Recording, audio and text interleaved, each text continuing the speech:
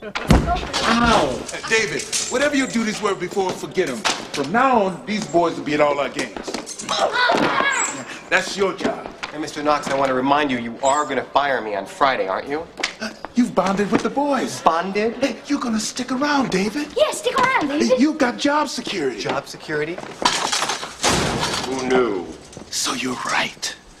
Emily came through. Yeah, because of the angel. Oh, whatever. No, we got angels helping the team. Well, that may be, but we're winning. Yeah. All the games, man. Can you believe it? When we're on the road, you should watch the games on TV. We'll figure out a way for us to talk on the phone. You mean the phone in the dugout you're always yelling into and banging against the wall and spitting at? Yeah. Yeah. Cool. Oh, what a game. First time Emily got a hit, let alone a home run. It's because of the angels. They helped him. Get in. Come on, we don't have all day. JP doesn't ride in cars. What's the problem? He gets car sick? Sorta. He used to live in a car with his mom. He slept in the front seat all curled up like a cat or something. And when he gets in the car, his stomachache comes back.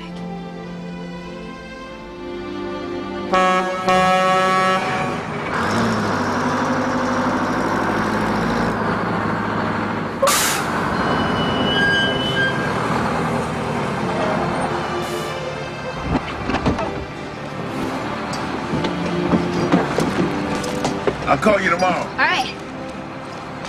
Thank you for the ride home. Peace.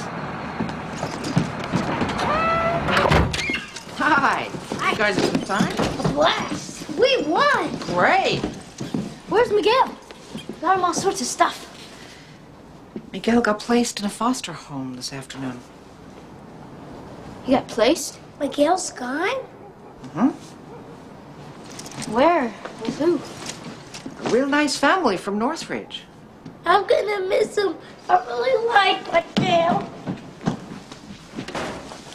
I only have a license for short-term care.